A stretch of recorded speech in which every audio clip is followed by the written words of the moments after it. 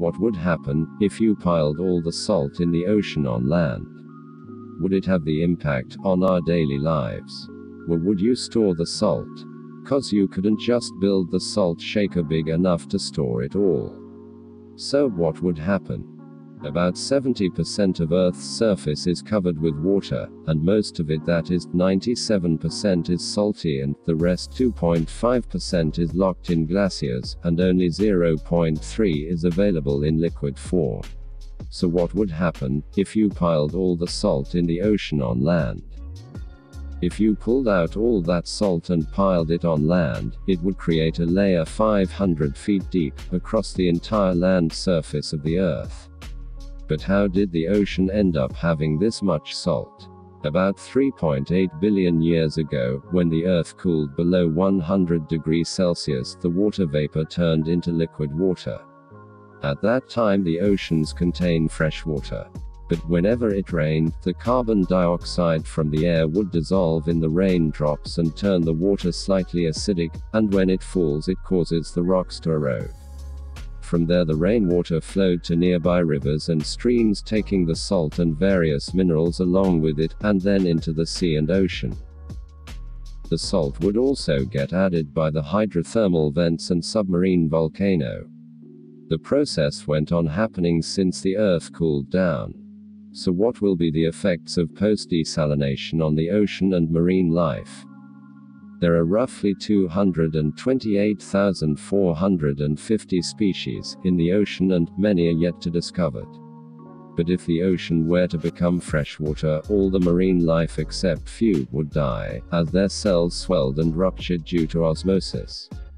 Their bodies would sink to the ocean floor, but won't decompose, because all the marine decomposers would die too. Marine algae, which are responsible for at least half of Earth's oxygen production, would die too. So without algae, not only will we have less oxygen, but more carbon dioxide in air due to less photosynthesis and less absorption of carbon dioxide in the ocean.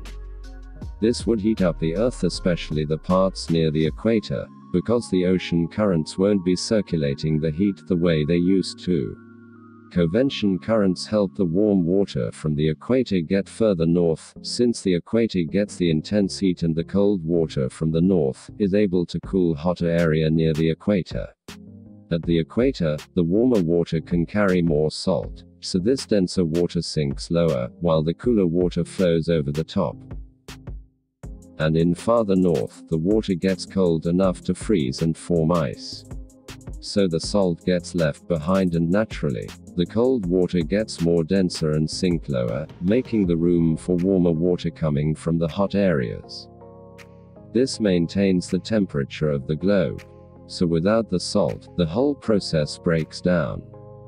A liter of seawater contains around 35 grams of dissolved salt. So desalination of the entire ocean would involve removing 45 million billion tons of salt. This sudden reduction in the weight on the seabed floor would probably trigger earthquakes and volcanoes around the globe. This would also cause the hurricanes to become more frequent and more deadly, and because the freshwater is less dense, the ice cap would sink an extra 10 centimeters. Our planet's weather and climate would completely change. With the Earth's poles being very cold and the equator being very hot, the food chain would completely collapse and the most species would die, including humans too. So the next time you use the water, use it carefully, because it is predicted that by 2040 there will be no water, if we keep doing what we are doing today. So save water, because it is limited. Be curious and keep questioning. And thanks for watching. If you liked the video, hit the like button, and see you in the next video.